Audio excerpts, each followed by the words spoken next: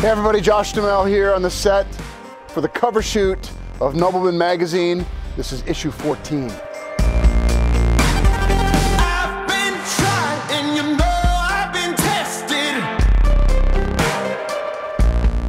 I would say opens the door for the woman.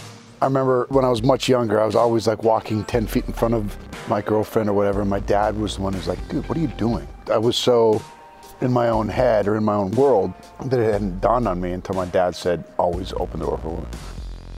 I don't even think he realizes that he's imparting these awesome little nuggets, but he does. Like, this is when I first bought my property out in Minnesota, and I was dying to jump in the lake, but it was right after the ice had come off, so it was freezing. And I was like, I don't know, man, I don't know. He's like, come on, be a brave soul.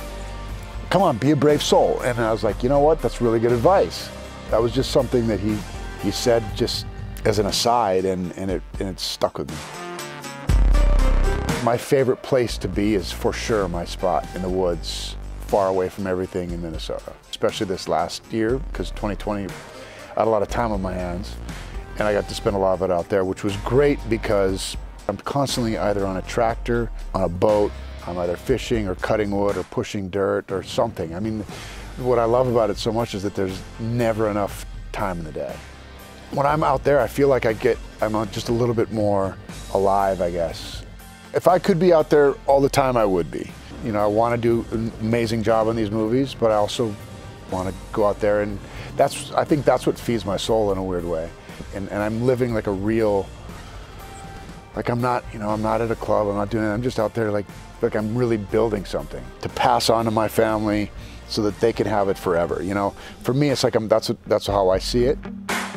The way I've looked at my whole career is if you start worrying about how you look or what what people think of you, you won't ever truly express yourself. Being able to act, being able to be creative, being able to direct, being able to write or produce is such a great outlet for me. It's really cathartic. It's something that allows me to express and sort of just do what I feel like I've always wanted to do, and that's just be creative.